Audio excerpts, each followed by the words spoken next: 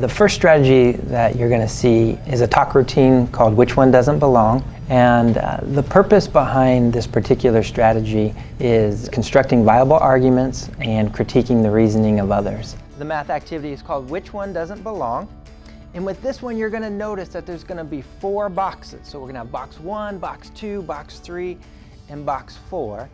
And your guys' job is you're going to be trying to construct a viable argument about which box doesn't belong and why. In other words, one of the boxes does not fit with the other 3 boxes. And then they'll be able to have an opportunity to share with their partner and decide whether their argument is making sense or possibly if it's not making sense to their partners.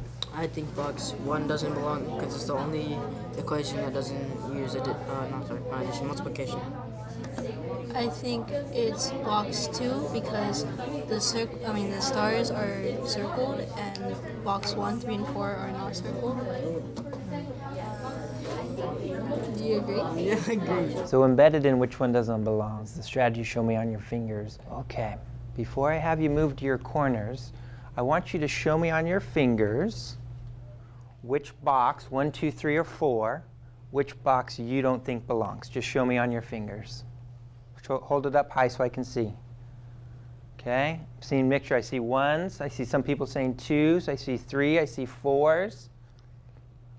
Okay. Really, it is a strategy designed to give the teacher some formative feedback to see what students are initially thinking, either before some sort of partner talk or possibly before some sort of movement in the classroom where they're going to have a discussion. Okay, Natalia, are you going to share your argument or your partner's? Mine. Okay, go ahead. So I think number 1 doesn't belong because it's the only one with addition, plus the stars in it aren't like inked in. All right. How many people, does that make sense to them? All right, different argument? So I've heard 1 and 4. Anyone else? Different argument? Right over here. Okay, Robert, are you going to share your argument or your partner's? Mine. Okay, go ahead.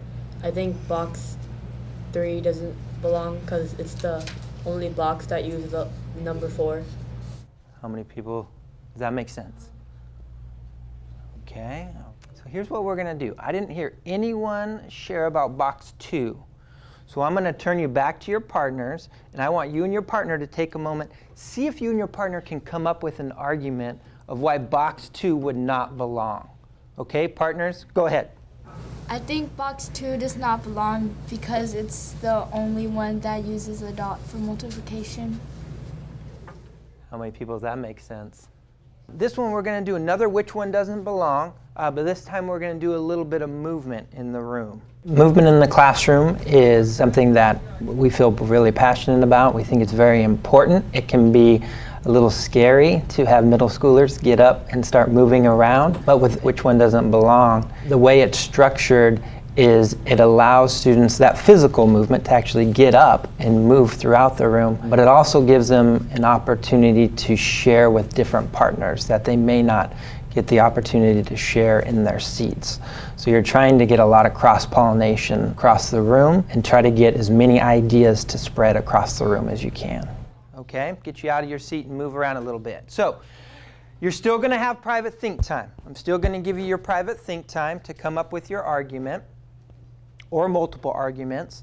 But what we're going to do instead to the share out part is after a private think time, what I'm going to do is I'm going to have you guys move to a corner of the box you don't think belongs. So they're labeled just like they are up here. Students are provided with some private think time to create arguments, and then also embedding in partner talks for students to practice their arguments before going to a whole group setting.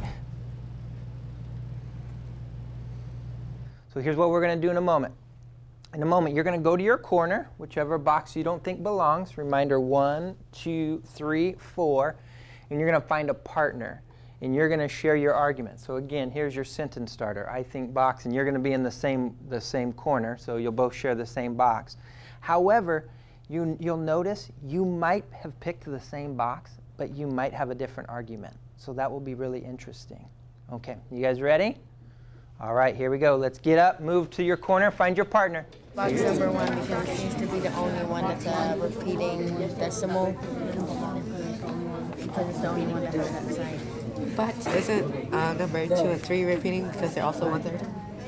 All right, so what we're going to do, there's a lot of people in corner 1. So we're going to start there with a quiet hand of anyone willing to share why you guys selected box 1 to not belong. Okay, thank you. What's your name? Michael. Okay, Michael. It's the only decimal. How many people does that make sense to them? All right. In that corner, by showing quiet hands, how many people, that was your argument? Yeah, I anticipated that. But there was another hand up over there that said there was a different argument for corner 1. And who was that? Was that you? What's your name? Robert. Robert? Okay, Robert, what was your argument? It was the only one with the number 0 in it. All right, so the only brave one that went to corner 2. What was your argument for corner 2, box 2? I think box 2 doesn't belong because the 2 and the 3 are both prime numbers. We chose box 3 because the box 3 has .25, while the rest of them are related to a third. How many people agree with that?